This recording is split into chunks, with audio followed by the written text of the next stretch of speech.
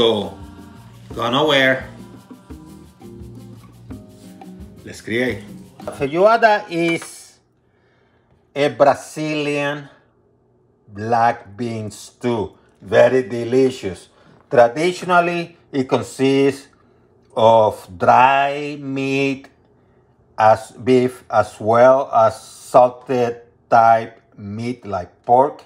But you don't have to really go like that because back in the day, lack of refrigerator or people that work outdoors and they were gone into the wilderness, you know, they needed the meat to be preserved. So here we're going to do the same thing, but a little bit easier. So instead of the carne seca, which is dry meat, I'm going to go with this. You can go with a short rib, boneless beef. I have one here. Some people call this country ribs. Do whatever. You can substitute that for the dry. That way you don't have to invest too much time. I have these sausages. And typically in Brazil, they go with the smoked calabresa and the paio sausage. If you cannot find them, they speak Portuguese. I'm going with the Portuguese ones. I'm going with the Portuguese chorizo, and I'm going with the linguica, which is a Portuguese sausage. For the amount of beans, which is the star, go with dry black beans, put them in water. You can do this 4 hours before, preferable overnight. Same with the dry beef if you're using that. Separately from this, put it in water. Same with the salted one. You know, and put it overnight. So that salt start coming out and whatever. For the amount of beans, which is 2.5 cups, I'm going to use 3 bacons. I'm going to chop them, by the way. Relatively thick, but 3 slabs of bacon. Optionally, I'm going to have some pork feet. That's optional. And I have here some salted pork. This one I chopped. I didn't have to, but I chopped it anyhow. Clearly, you're going to need salt, pepper. Oh, half an orange. Traditional Brazilian style. Have your yellow onion, about 8 or 10 teeth of garlic you're going to chop, same with the onion, and about 3 bay leaf. Clearly you're going to need other minor stuff like perhaps oil, which you're going to need, and stuff like that. So if you happen to have some dry meat, instead of this is the dry meat, which you really don't need because you can use that. Make sure you put it in water, like cooking it for about 20 minutes. I'm going to do the same for the pig feet because I want them to be a little bit, you know, softer. But for the other stuff that's salted, you know, you do that to clean it up a little bit. But the dry meat or the pork feet, put them in water and kind of boil them for about maybe 20 minutes. Put it medium high. It's been 20 minutes. So if you have dry meat, you use that. I have some pork feet. I wanted to soften the salt a little bit. So I'm going to move them to this pot. You can use a Dutch oven if you want to. I like this cast iron. And in addition to that, I'm going to add the beans. 2.5 cups. I drain the water. Couple bay leaf. Actually, let me go with 3. Let me mix things up a little bit. And I'm going to add water.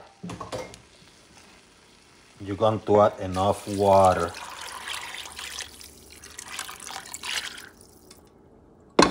And let me add a little bit more.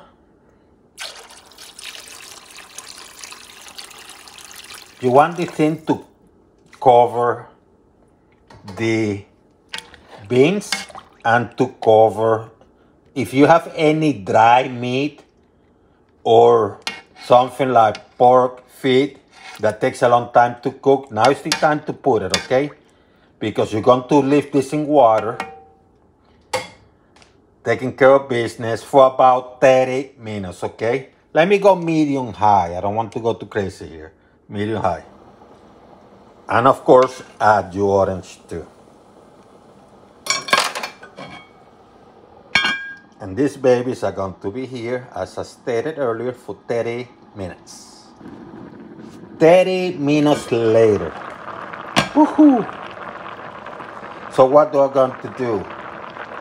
Well, what I'm going to do, I'm going to remove that orange.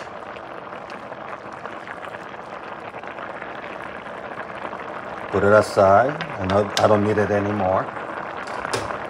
And I'm going to add these sausages.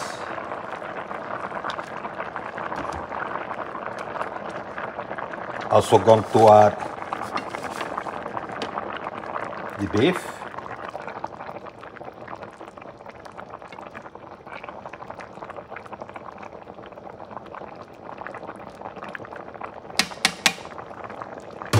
And because I have some salted pork that didn't need to be boiled earlier, I'm going to add some of them too. Some of the salted pork. They call it salted pork, but truly it's not that salted. Some chunks here and there.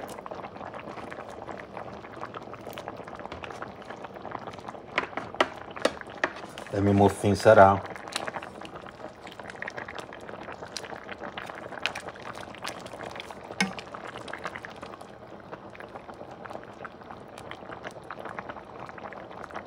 And I'm going to cover. I wanted them to cook good, especially the sausage and the beef.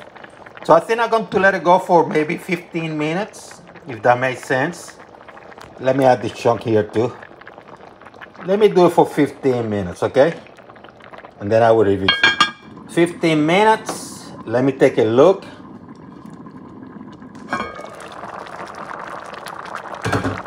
Yeah, they look like they're cooked already.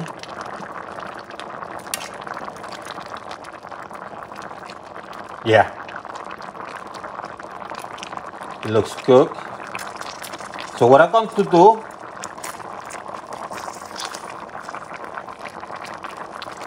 and actually I could have gone 20 minutes. So what I'm going to do, I'm going to remove the meats that need to be cut. Let me get the beef out. The sausages.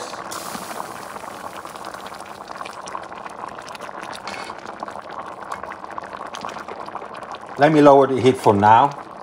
Let me put it too low for now. And I'm going to cut this into pieces, okay? And then I'm going to put them aside. So I got some beans out using something like this. Got the water. You don't want meat or anything. What I did is I just took the water out, transfer it here, and I'm going to smash them with a fork. 3 slabs of bacon, 3 slices. I cut them in pieces. I put a little bit of oil. Could be extra virgin, doesn't matter. What I'm going to do, let me break this down because I don't want them sticking together. I already cut them. Add the garlic, which is chopped. And I'm going to add the onions. Mix everything together. And I'm going to add the beans, which I kind of make a paste out of them somewhat. In essence, what I'm creating here is like a thickening step, a thickening ingredient that I'm going to be adding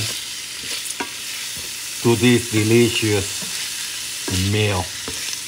It's going to go from here to here. And you do this for about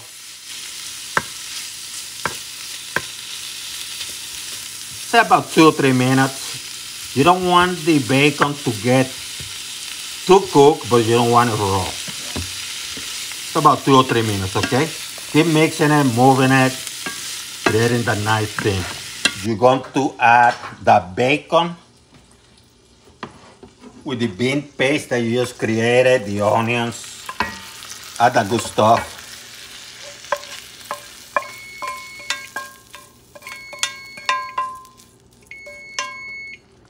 You're going to mix it well with the beans.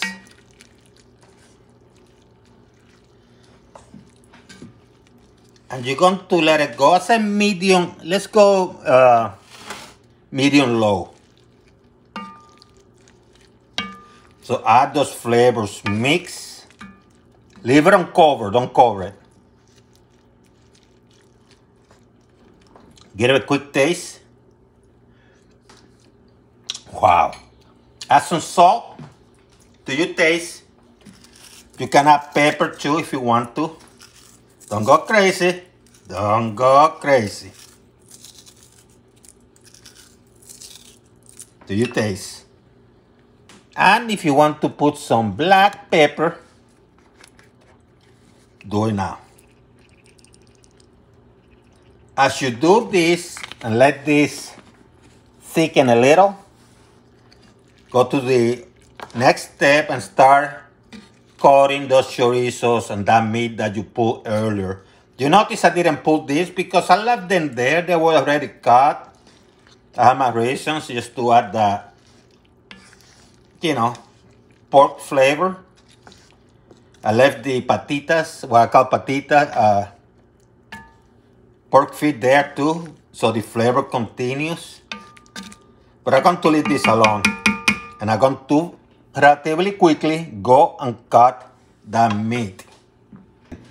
So I cut one of the chorizos. I'm going to leave the casing on. I like how it tastes. Let me cut the other. The sausage. I already cut the chorizo. Let me go with the sausage. Put them aside. I'm going to cut this into the meat, the beef. You're using boneless ribs. That's fine. Counter ribs. That's fine. I'm going to add the meat, which I already cooked. And I'm going to mix it good.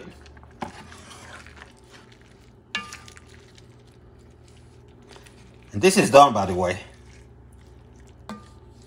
This feijoada is done.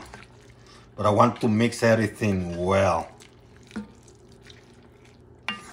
And I left my stuff in casings. I could have taken the casings out if I wanted to. You know what? I like the casings. See how beautiful. So you can eat this with rice. If you have rice, go long grain. Add your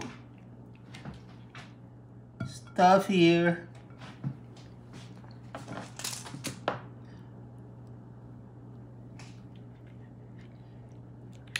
The feijoada. And you can add some Brazilian farofa.